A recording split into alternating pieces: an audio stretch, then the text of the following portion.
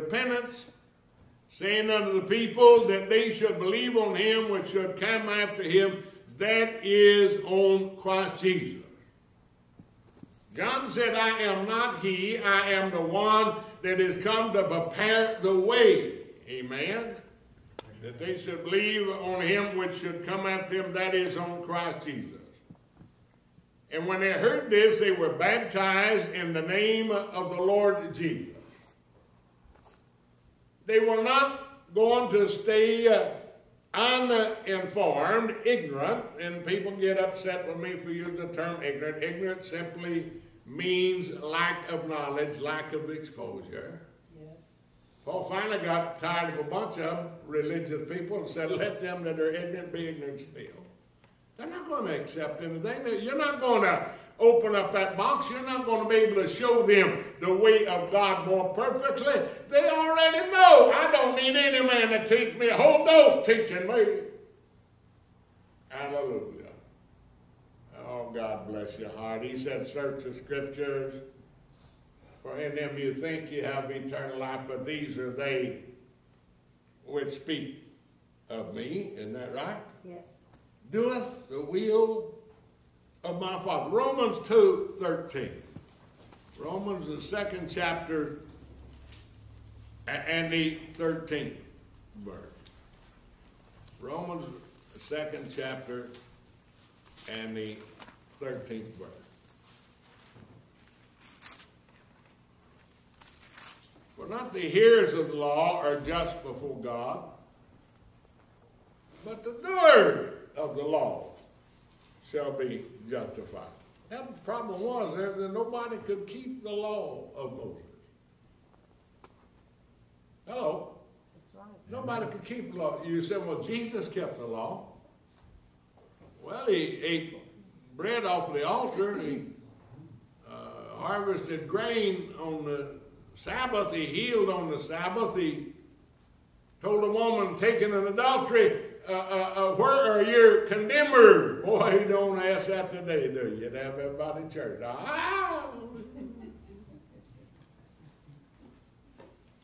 Man came to me one time and said, the pastor where he went to church said, we got to go in front of the church and confess Sunday morning before everybody in the church.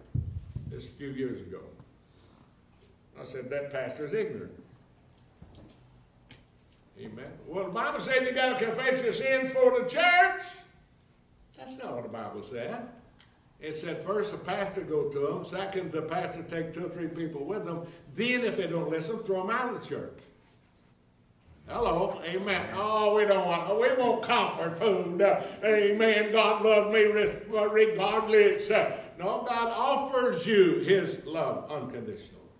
Amen. And God gives you his love unconditional. But if you are so absolute ignorant that you're not willing to accept responsibility for your own decisions, yes, I'll guarantee you that 15-year-old girl, her mama going to show up in court, and she's going to bawl and squall, and the poor mama of the one that was killed, they're going to all show up in court, and the only one that's going to be held responsible, 13-year-old, 15-year-old girl that took the pickup and went out doing wheelies and killed somebody. Hello? Yes. I'm going to stand for God. I can't blame my mama, my daddy. Why would I destroy myself? I have been exposed to enough to know that cocaine and heroin and marijuana and tobacco and alcohol will kill you if you misuse it. Hello, you don't have to say amen. Amen. I've already got my maid boxed up and saddled up. I'm getting ready to go. Hallelujah. Now, listen to what the Bible said. Why would you destroy yourself? How in the world could someone raised in an alcoholic's home, how could they become an alcoholic? How could somebody that has witnessed somebody dying of lung cancer, how can they continue to ingest tobacco in their lungs? How can anybody, you know what my doctor said, the heart doctor that I go to, Dr. Nayless, looked at my wife and myself and said that I had added at least 3 or 4 years to my life because I shed 110 pounds. I was killing myself with a knife and fork. I felt good. I mean, why? I deserve a cookie and a cake. Last night, my wife defrosted a German chocolate cake a lady made for me for my birthday. I didn't eat it all on my birthday, so my wife defrosted some last night because I didn't have any dinner. And she brought me a hot cup of coffee and a slice of German chocolate cake. I'll guarantee you that would suffice for the calories in 4 meals. And I looked at that, I knew I shouldn't eat it. Oh, but it made me feel so good. Well, that preacher's lying to you. Nobody makes me feel so good. He makes me shout. He makes me dance. Well, we're healing the sick and we're casting out devils. We got the greatest crowd in the world. And the Bible said that the fatherless have many more children than those that have got a father.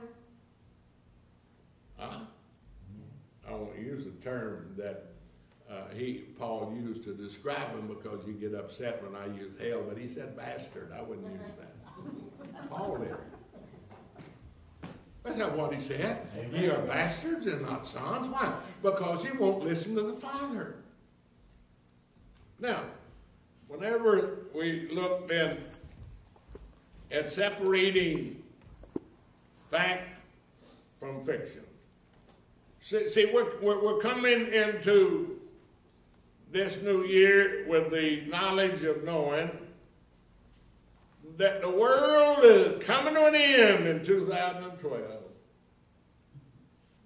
Those people have been lying and selling books and making money. And I got news for you. The world is not coming to an end in 2012. No.